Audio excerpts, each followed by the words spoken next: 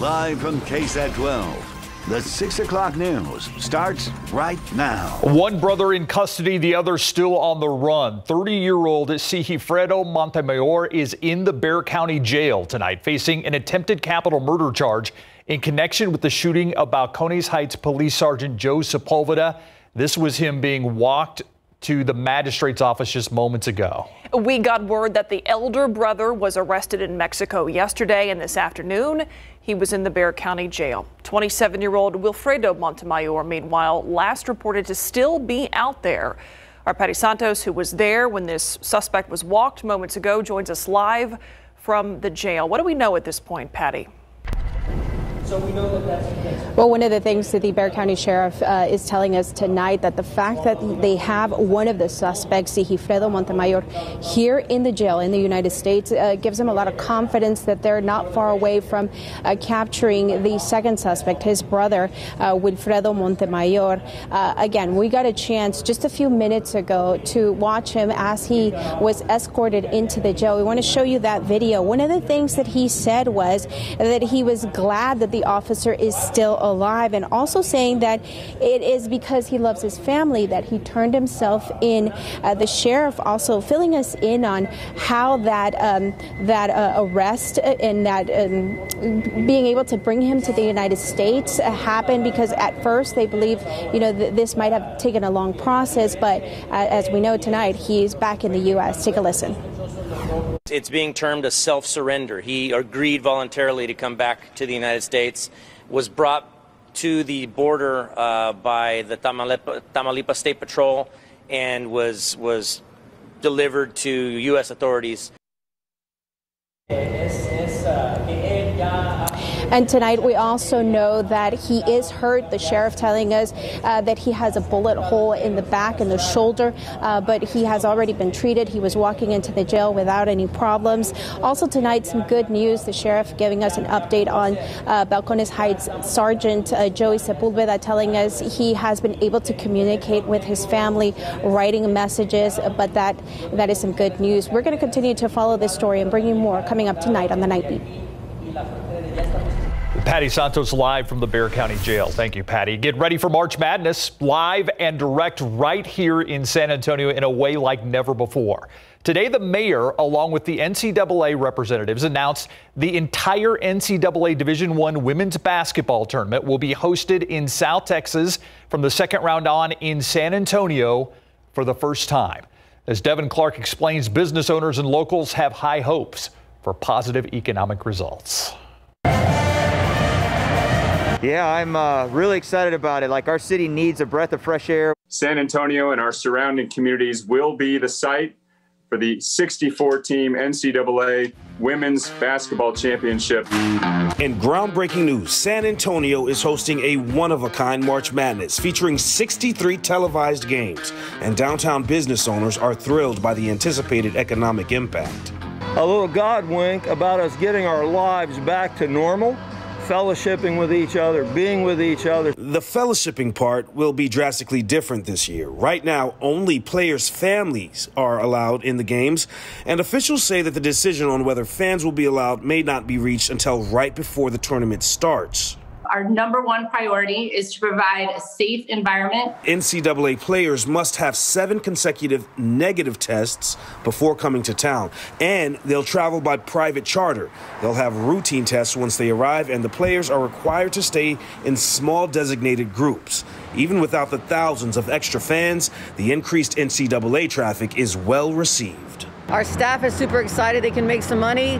The Riverwalk has really been hit. It is very quiet down here. I think it's the best news we've heard in a year. Earlier today, Mayor Ron Nierenberg announced that he anticipates during the tournament more than 35,000 room nights to downtown San Antonio. Of course, a big score for a lagging hospitality industry. Reporting outside of the Alamo Dome, Devin Clark, KSAT 12 News. More details today on the city's plans to possibly purchase a hotel to help house homeless people. The city's been leasing 2 hotels since April to help the homeless population. One is used for isolating COVID cases, and another acts as an extension of the Haven for Hope campus. An assistant director for the city's Department of Human Services said they're considering using one of those hotels possibly a different one, as they prepare a recommendation for the city council. It could be for additional emergency shelter if that's needed, with a long-term goal of converting it into permanent housing to give folks a place to live permanently. STEC did not provide any kind of timeline. Several people looking for a place to stay after an overnight fire at an apartment complex on the southwest side. Firefighters were called to the Rio Springs apartments in the 2800 block of West Hutchins Place. That was around 12:30 this morning. Crews tell us that fire burned so intensely the floors inside the building collapsed on each other. Everyone who was inside, along with their pets, was able to make it out safely. However, one firefighter was taken to a hospital as a precaution. The flames caused around $175,000 in damages. Still no word on what caused that fire. He lost a close election in the 2019 San Antonio mayor's race, ultimately losing to incumbent Ron Nirenberg. Former District 6 City Council member Greg Brockhouse back for another shot this year. Brockhouse making it official today, filing the paperwork to join an already crowded field. That makes around 8 candidates who want their names on the May ballot, including the current mayor seeking another term, Ron Nirenberg. And there still could be more before it's all said and done. The deadline to file is next Friday. Election day is May 1st. There are COVID concerns, but the rodeo continues on in San Antonio, and rodeo officials say preventing the spread of COVID-19 is their top priority. Today, we got a tour of the changes made to the San Antonio Stock Show and Rodeo. Organizers say they are following all the state guidelines issued by Governor Greg Abbott. Seats will be socially distanced, 40% capacity, and many sanitizing stations. They also added a few safety measures of their own. We also have all kinds of air filtration going on that we've gone out and we purchased that are going to be used in the barns. There are air filtration purification systems. We have this Bioesk, wipe down system. We have volunteer teams that are going to be constantly with these boards. Say, keep your mask up, keep your distancing. Our people have embraced that. The rodeo is February 11th to the 28th. For more details, head to our website at KSAT.com. Time saver traffic now. Let's take a look here at the TransGuide camera at Loop 410 in Ingram. You can see a slowdown out there. We don't really have any indication as to why. Maybe just the time of day, the Friday commute, not far from the mall, but things slow going at 410 in Ingram looking west. New at 6, it is the American Heart Association's Wear Red Day for Heart Health Awareness. While this special day might seem to be overshadowed by the pandemic this year, pediatric cardiologists are seeing a growing trend that actually links the two. Ursula Perry explains why your child's sudden heart issue may be something different entirely. Heart pounding, feeling sick and overwhelmed, tension and pain in the neck. Dr. Elaine Maldonado, a pediatric cardiologist at UT Health San Antonio, says increasingly alarmed parents are bringing their children into her office, convinced a heart attack is happening. If a child has chest pain or palpitations, it's almost always not cardiac related, unlike adults. But stress and anxiety can bring on a lot of these symptoms that would point people towards thinking that they have a heart problem. She says the best way to make sure it's not the heart is a cardiac evaluation. That said, these alarming symptoms most likely are the result of a side effect of COVID-19, the lockdowns, and things like virtual learning. It's just like us. Everybody's cooped up. They can't socialize the way they normally would, which is super important for all of us. And so I think also activity has decreased. If you're my age, that would be a sign of a heart attack. Right. Absolutely. And that's the difference.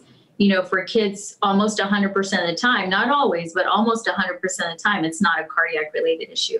It's been said time and again since this pandemic began that things like keeping to a routine schedule, eating right, exercising, and allowing your kids to interact with others in a safe, socially distant way will help keep them mentally healthy.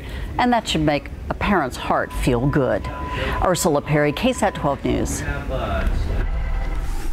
Look outside with live cam this evening. So much gray out there today and some temperatures that remind us this is still winter.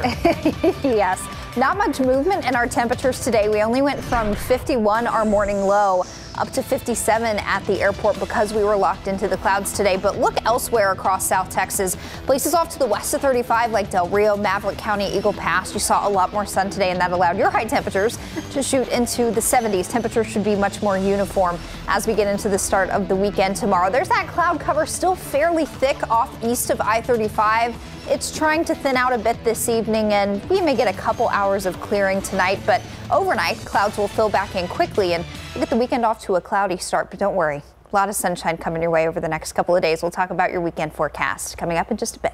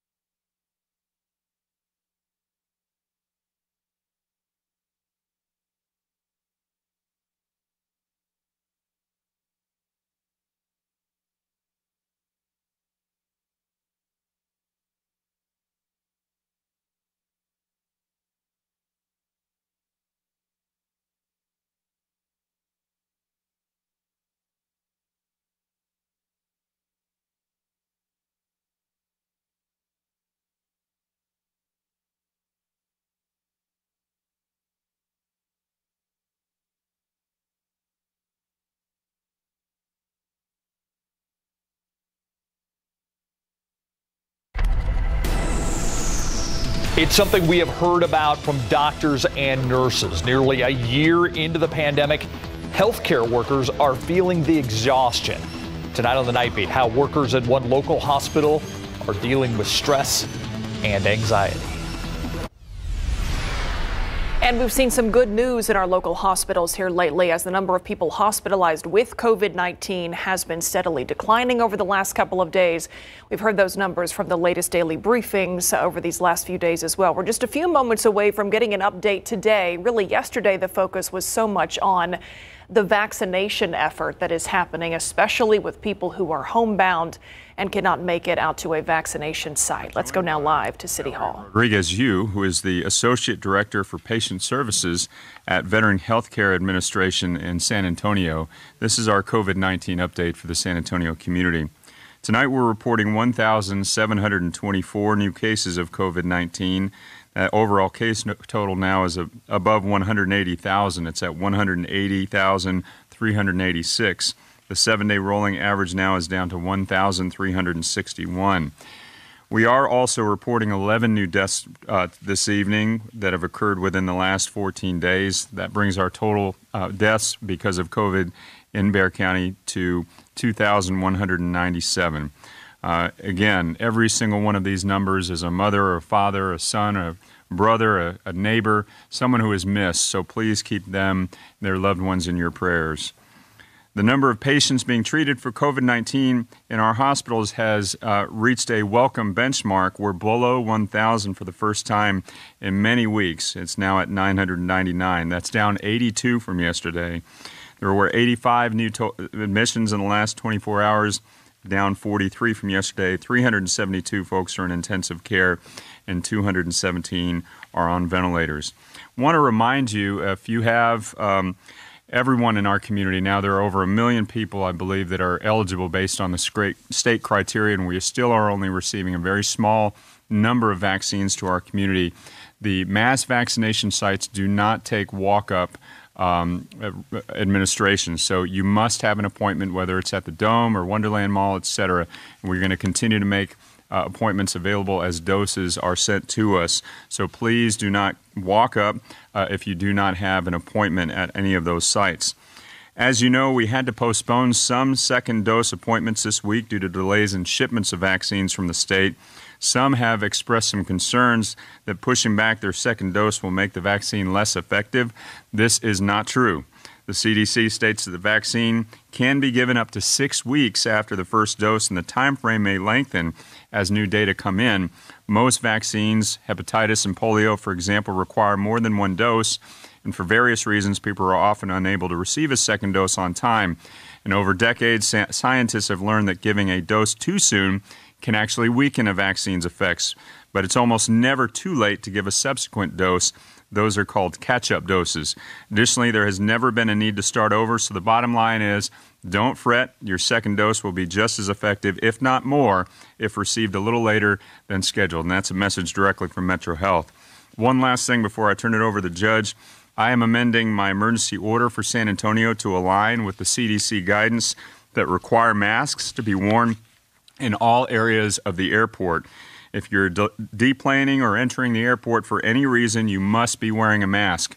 Also, the airline operators must require all persons on board to wear masks when boarding, disembarking, or for the duration of travel. We will be enforcing that order here on the ground. Let me turn it over now to Judge Wolf. Yeah, thanks for doing that emergency order on the city airport. I think that's really important. I'm glad the CDC is taking more recognition of that also, because as time passes, we're going to see more and more people using flights again. So it's really important. Yeah, we got down below 1,000, barely, but 999. We broke that 1,000 mark. So I think you'll see, as we go through the next few weeks, a continuing decline, hopefully.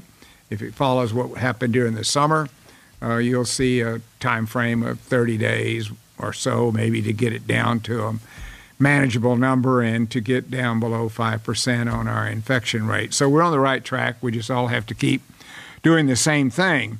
And as the mayor announced, that you do have to have a reservation to get the COVID vaccine.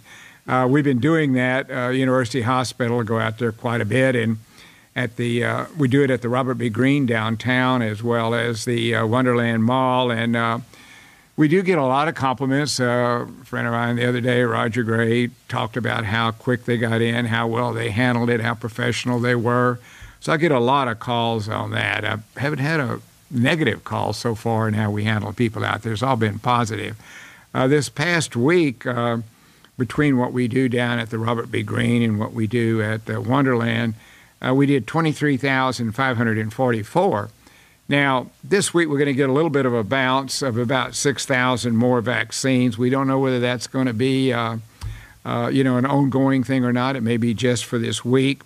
So we now have scheduled for this next coming week, starting Monday, 24,600 slots.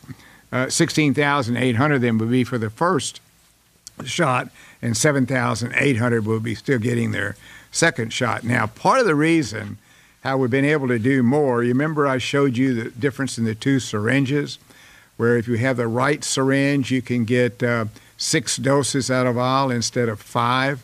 So we've been doing that now for a while. So just with that alone, we've increased our ability to do vaccines by 20%. So that's a good step without even having to actually get a lot more doses from the state. Great. Thank you, Judge. And we have been making the message very clear to the White House and to the state that our vaccines are flowing very well here, and we have no problem administering them, so we need more to be sent to us, and that's a message for the White House and the state. All right, there you heard the mayor sending a message directly to the White House that he says he's been consistent in sending. We will get the vaccines into arms if you give us the vaccines, and right now, of course, demand is outstripping supply. The numbers 1,724, that's a little high. Especially when you compare it to what we saw yesterday. But when you look at the hospitalizations, that's where perhaps the most encouraging numbers are today. Less than 1,000 people are hospitalized right now in the region for COVID-19, just 999 people. And, you know, the mayor called that an important milestone or benchmark. And as we see this surge hopefully trend downward, we heard the county judge there talking about it. This is anything like what happened over the summer when the numbers were so high. It should take another 30 days or so to get to a number in our hospitals that he called manageable. The mayor also reminded people that there's a lot of concern over people getting their second dose appointments for the vaccine postponed because of a delay in a shipment to the city of San Antonio. We're getting a lot of questions about that, too. Will that affect how effective the vaccine ultimately is? The mayor cited information, he said, from the CDC and Metro Health saying, don't worry about that. If your second dose is delayed more than the 21 or 28 days, depending on Pfizer or Moderna, which one you got, that's okay. It's not going to make it any less effective. So something to keep in mind as they're trying to keep up with the demand and the appointments that have already been scheduled. Yeah, and before we switch over to Katie and weather, I also want to mention he amended the emergency order, so masks will be required in all areas of the San Antonio airport going forward. Getting on, getting off planes during travel, all of that is the amended emergency order that the mayor implemented today. All right, now let's talk about weather and talk about what should be a great weekend. Don't judge the weekend by the Friday. Exactly. If today was not your cup of tea, it was a little cloudy and cool, and that's fine. But we like to get some sunshine in here on the weekend so that you can get out, get outside, get a little bit of fresh air. Fresh minus the cedar that may be lingering in the air. But we've got some more ups and downs here with our weather. So yesterday, very warm. A lot of us were in the 80s. We had a lot of sunshine today. Obviously, it's been a cloudy, cool day here in town. Our temperatures here in San Antonio limited to the 50s. Tomorrow, we'll go back the other direction. Won't be quite as warm as yesterday, but we'll start to see a nice warm up tomorrow with the return of some sunshine. So I mentioned any clearing that we see this evening will quickly be erased overnight, and low clouds will build back in through early tomorrow morning. There could be a little bit of patchy fog out there early on your Saturday as well. Temperature-wise, we'll start off low to mid 40s in many locations. But what will happen tomorrow morning, mid-morning and by about midday, a weak frontal boundary will move in from the west. This boundary will sweep away all that cloud cover. Look, by lunchtime tomorrow, a lot of us are seeing some sunshine. Certainly by mid-afternoon tomorrow, all of South Texas will be sitting under sunny skies. So we will see the morning clouds get swept out of here pretty quickly by tomorrow afternoon. That sunshine and the air being nice and dry will help to warm us up, pretty much all of us, into the 70s tomorrow afternoon. So widespread 70s across the board. Now behind that weak frontal boundary, it will get breezy tomorrow afternoon, late morning into the afternoon. We could see some wind gusts up closer to 25, 30 miles per hour, maybe briefly touching 35 miles per hour at times tomorrow afternoon. So a little bit breezy behind that boundary. Beautiful on Sunday, 37 in the morning. So Sunday will be cold, but otherwise very nice. Now, middle back half of next week, that's where things get interesting. We expect some colder air to arrive, but when? That is the big question. We'll talk more about that coming up next half hour, guys. All right. Thank you, Katie. Larry has sports up next.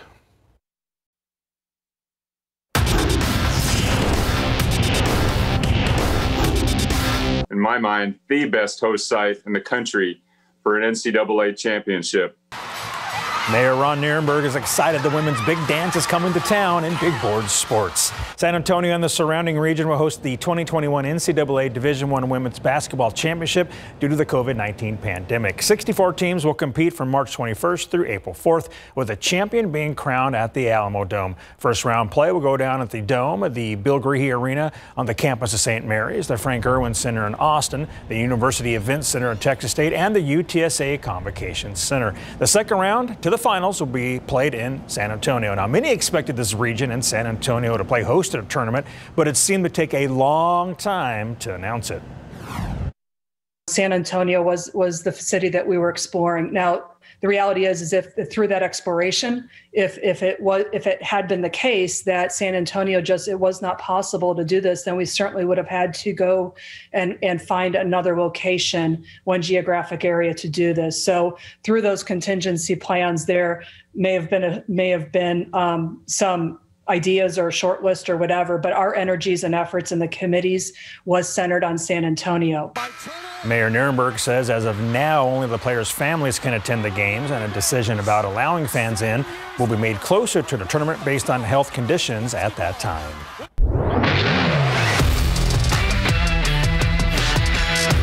And the Spurs are back to work and getting ready for the Houston Rockets. The season series is tied at 1-1 after they split 2 games here in town last month.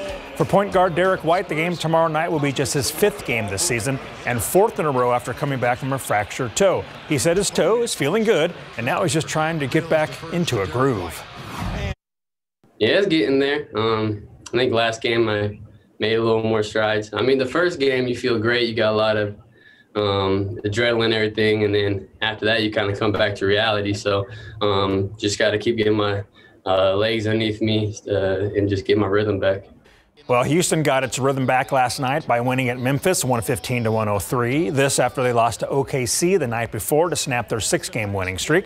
John Wall led the Rockets with 22 points, and Houston is now 7-4 since trading James Harden. So Houston will host the Spurs tomorrow night at 7. Recently on Instant Replay, we told you about a local soccer player, Emily Rompel, and her quest to score 100 career goals. She's a junior and plays for St. John Paul II Catholic High School. And I'm happy to say she hit the century mark against New Braunfels Christian Academy on this strike right here. She started that night with 93 goals, and she scored 7 in a victory to reach 100.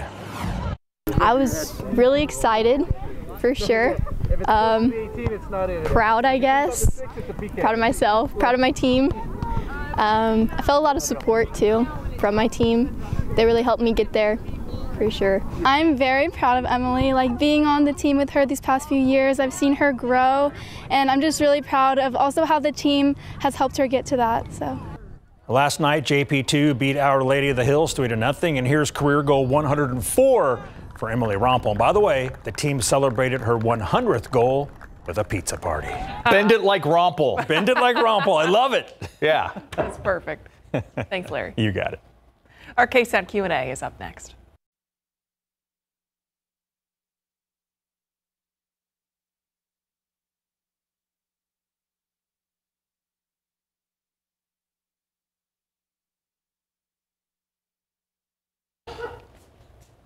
So at least he sent me the video. Yeah. Dr. Mesa. Hi there. Hello. How are you? Thank you so much for inviting me on. Well, I think it's important that we have this conversation. I mean, it sounds like there are people who are worried about getting their cancer treatments in this age of COVID. Is that accurate?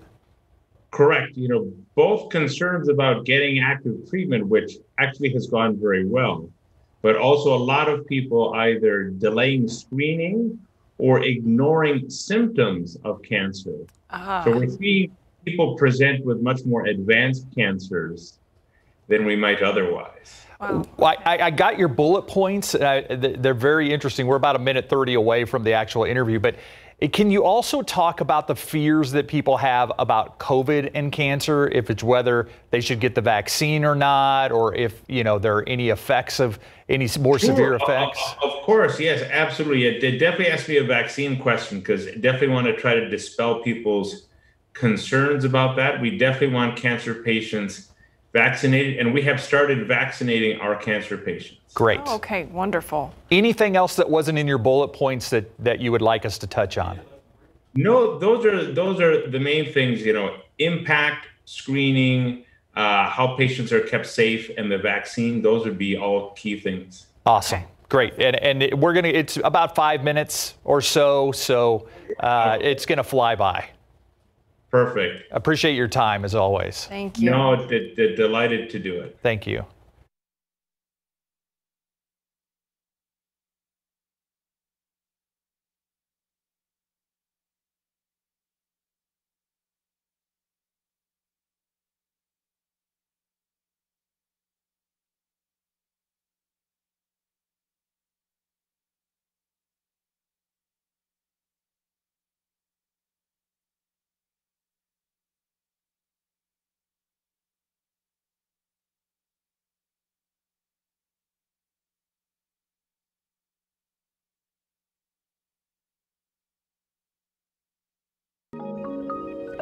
It's been a dangerous side effect of life during a pandemic. People neglecting their own medical care over fears of COVID, especially when it comes to cancer. So for today's KSAT Q&A, we're bringing in Dr. Ruben Mesa with the Mays Cancer Center at UT Health, MD Anderson, to talk about these fears. Doctor, thanks for being with us. First, explain what you are seeing. What are some ways in which the pandemic is affecting how people seek care for cancer?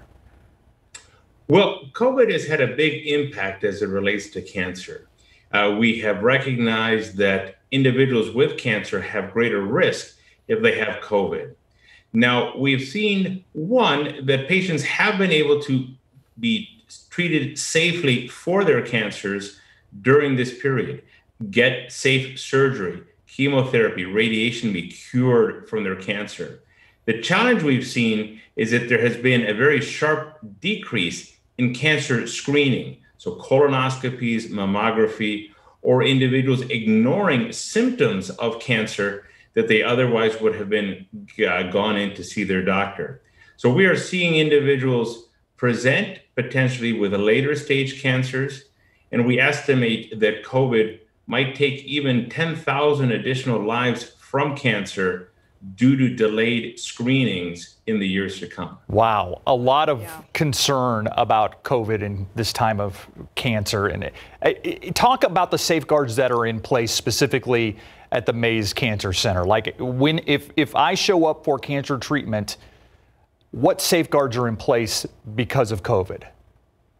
Well, we're incredibly proud of the tremendous effort of our team, our nurses, and all of our staff to keep both patients, their family members, and our staff safe. So that includes rigorous screening at the door with temperature, mandatory masking, social distancing, very extensive cleaning protocols. We never paused on caring for cancer patients for even a moment during the pandemic, and have cared for more cancer patients than we had in 2019. We cared for even more in 2020 in a safe way. So we're very pleased that we were able to accomplish that while keeping patients, family members, and our staff safe. There are so many questions out there about the COVID-19 vaccine. We hear from viewers every day with various different scenarios they're curious about, and a lot of them have to do with cancer. If they are current cancer patients, if they have had cancer in the past, the big question is it safe for those people to get the COVID-19 vaccine? I would say overall, yes. I've had this direct conversation with the director of the National Cancer Institute and even with Dr. Anthony Fauci. The Pfizer and Moderna vaccines we feel are safe for cancer patients and cancer survivors. There is a question in individuals that are cancer survivors or are on treatment, how effective the vaccine will be, but we feel that even if it's partially effective, it can provide life-saving protection against the virus. So we're very proud that we have been able to begin vaccinating our cancer patients, and that's very much in accordance with the national guidelines. We're pleased to be able to give them that protection against the terrible COVID virus. Do you find that people are just afraid to come into a hospital setting for any reason now because of COVID? Unfortunately, yes. We've seen that, again, both with cancer, but with other diseases, such as not coming in for a heart attack or a stroke. I can assure people watching that our healthcare environments are safe to come into. They're tremendously strict protocols, and I would say the city of San Antonio has done an extraordinary job. So both our University of UT Health San Antonio and the Mays Cancer Center, but clearly our colleagues here in town at other systems, it is safe to come in for your care. If you have a symptom, a concern, a lump, chest pain, shortness of breath, this is not the time to ignore your health care. You can receive the health care that you require in a safe way. What would your message be to people? I mean, something that stuck out to me that you said earlier is you're seeing people with further advanced cancers because they're just delaying that treatment, sometimes over COVID-19. So what is your message to anybody who feels like they either need to get a screening, they've been putting off something routine? What would you tell them they need to do right now? Unfortunately, cancer is not on a lockdown. So if you have cancer, it is going to progress if we don't find it early. Cancer screenings can help to save lives, which is why they've made such an impact. So get your colonoscopy, get your mammogram, and if you have any signs or symptoms that you are not well, a lump, blood in the stool, losing weight unexpectedly, any of these typical early signs of cancer, do not ignore them. See your primary care doctor, or anything urgent, do not fear going in to see your doctor emergently. Because in a lot of cases, early detection saves lives. That's really what we're talking about. Dr. Ruben Mesa with the Mays Cancer Center at UT Health San Antonio, MD Anderson. Appreciate your time and expertise on this subject. Thank you very much. We'll be right back. It is something that is required to happen, but it is also something that can be very contentious. We're talking about redistricting, and not just contentious in the state of Texas, but really around the country. Contentious and confusing all at the same time. Redistricting happens every 10 years. It's what lawmakers, it's when they become map makers, essentially. They are deciding how to break up the state of Texas in order to ultimately decide who represents you in Washington. So it's something that uses census data, America's head count, every 10 years. It's supposed to happen during this legislative session. So the focus of this week's episode of KSAT Explains is explaining what is redistricting, how does it happen, who decides how this map looks at the end of the day, and why it always is so contentious and can be such a heated battle. We go into all of those things and talk about what's going to be different this year, because it is a unique year. Well, I have a question for you about the census. Yes. The census is delayed. What does that mean for redistricting? Will redistricting be delayed? Yes, is the answer, in short. So it's expected that, lawmakers may not actually get a map drawn, according to some of the experts we talked to, until August or September. Then come typically the lawsuits challenging those. If a group believes that one voter group has been disenfranchised or suppressed by the way those maps are drawn. But then you got to remember, just around the corner, we have the March primaries and the candidate filings for those towards the end of the year. So this timeline could be really messy when it comes to redistricting this go round. A big part of that is those delayed census results. Redistricting always seems messy no matter what state we're talking about. And you might remember the last time we did redistricting, a bunch of San Antonio lawmakers left the state so there wasn't a quorum so people could vote. There was some drama. There was drama. Check out this latest episode of KSAT Explains, ksat.com/explains, or the KSAT TV app. Let's go to Katie Blake now with weather.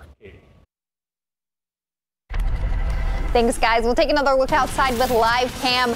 Still holding on to a good amount of cloud cover here in San Antonio. Areas west of 35 did manage to clear out and squeeze in some sun before the day was up, but not a whole lot of bright sunshine for us here in the Alamo City. That will change as we get into the weekend. So 53 now, light easterly winds, just about 5 to 10 miles per hour, and of course still reading cloudy at the airport. I do think over the next couple of hours we could see a little bit of clearing, maybe partly to mostly clear late tonight, but overnight through early tomorrow morning, clouds build back in, and your Saturday will actually get off to a pretty gray start. Don't worry, we will get some sunshine going even by lunchtime tomorrow. So a sunny weekend, we're warming up and then cooling down.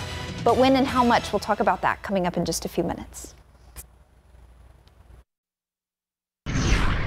Have to say, all in all, the first 5 days of February have been nice. Really nice. Yeah, really nice. Yes, I mean, today may be the exception, but for the majority so far, it's been nice. It's been great. But it's still early. I, for one, love the warmth. It was a little bit warmer than it should be this time of year yesterday, but I thought it was kind of great. But if that was not your cup of tea, maybe you like today a little bit better. But we've got more changes coming this weekend. Before we focus on the weekend, I do want to talk about kind of what is in the elephant in the room, at least amongst the weather team, and that's the potential for some big-time Arctic air to move in sometime next week. So all of our forecast models are in pretty good agreement that we're going to stay warm through early next week, through Monday, Tuesday. But look at all this blue, purple. When the temperature scale starts to go to white. That's when you know it's really, really cold. So there is going to be a lot of very cold air up in the Central Plains, the Midwest, and then certainly in the Northern Plains and up closer to the Great Lakes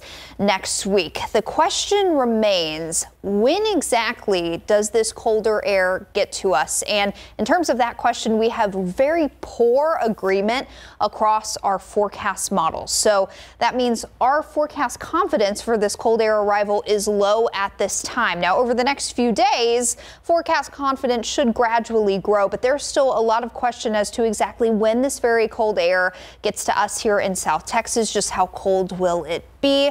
That's another big question as well. For now, I do have our cool down settling in middle to back half of next week. Again, we'll likely be tweaking these numbers from Wednesday and beyond, and there is a potential for next weekend to be fairly cold as well. Again, a lot of questions we still need to iron out over the next couple of days. So if you're a cold weather fan and you're cheering this on, keep checking back with us over the next few days. In the meantime, all the way through early next week, it will be staying on the warmer side. Today's time lapse paints a pretty gray picture out there. We were stuck under the clouds here in the Alamo City and still are tonight. I'm seeing a little bit of clearing out there, but certainly too late to get any warm up in place today. As we head into the overnight hours, low clouds will start to build back in. So very early tomorrow, it will be pretty gray. You'll wake up and be like, I thought there was supposed to be sun this weekend. Well, as we get into tomorrow afternoon, weak little front will come through, help to clear out all that cloud cover, and it'll be sunny Saturday afternoon, and the sunshine will carry over into Sunday. And Futurecast paints this out pretty well. Low clouds building back in tonight, maybe some patchy fog through early tomorrow as well. And then beautifully, this boundary is going to move through by lunchtime tomorrow, clear out the cloud cover. That will allow everyone to see some sunshine, and we'll see widespread high temperatures in the 70s tomorrow as compared to just really off to the west. They were in the 70s today. So nice day coming up tomorrow. It will get breezy tomorrow afternoon after that boundary moves through. North-northwest winds 10 to 20. We could see some gusts up to 25, 30 miles per hour at times tomorrow afternoon. And of course, because we're still dealing with some lingering cedar, maybe those breezy winds tomorrow could up the cedar count into Sunday. So something to keep in mind. Again, some gusts up closer to 30 miles per hour late tomorrow morning into tomorrow afternoon. Definitely not out of the question. Beautiful on Sunday, cold in the morning, 37, but up to 70 in the afternoon. And then things get very interesting middle back half of next week. Again, we've still got a lot of questions to answer, but it does look like we'll see a cool down for the back half of next week. Guys. All right. Thank you, Katie. In case you missed it, coming up next. Here's today's ICYMI. Friday, we made it. It is February 5th. San Antonio Fire Department says an apartment building will need to be torn down after an overnight fire. Firefighters say they do not know what caused this fire yet, but it was so big it caused the floors to collapse inside. After nearly 5 months, the family of Daryl Zumalt watched the body cam footage of his fatal shooting. Zumalt shot by an SAPD officer back in September of last year. Zumalt's daughter spoke with the crowd after watching that video, thanking them for their support. She did not comment on what she saw on the video, but joined the crowd in a moment of silence in honor of her father. Medical examiner's office identifying the victim as 52-year-old Eugene Perry Howard. Police found him dead with 3 gunshot wounds to the torso in the front yard of a home. Investigators believe 1 or more people walked up to Howard while he was in his car and shot him. The firefighters finding themselves in a race against nature at the scene of a house fire. It was about 3:30 this morning, not just to fight the fire when they arrived, but also the wind. 20 miles per hour wind made containing the flames a tough job. Investigators say the home where the fire started had already been destroyed. Today, Senate Democrats forging ahead on COVID relief. Vice President Kamala Harris breaking a 50-50 tie after a grueling 15-hour session where senators got to vote on amendments to the White House's $1.9 trillion COVID relief plan that could shape what ends up in the final bill. The budget reconciliation bill that passed means Democrats can pass coronavirus relief without any GOP support.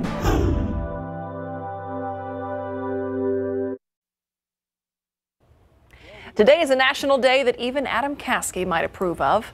But he's not. Maybe. It is a day to honor those who work hard to accurately forecast and report the always changing, often unpredictable weather. Today is National Weather Person's Day.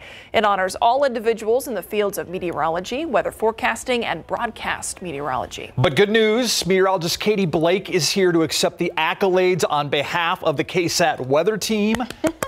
National Weather Person's Day also pays tribute to volunteers, storm spotters, observers, and others who work in the meteorology field. February 5th is the birthday of John Jeffries.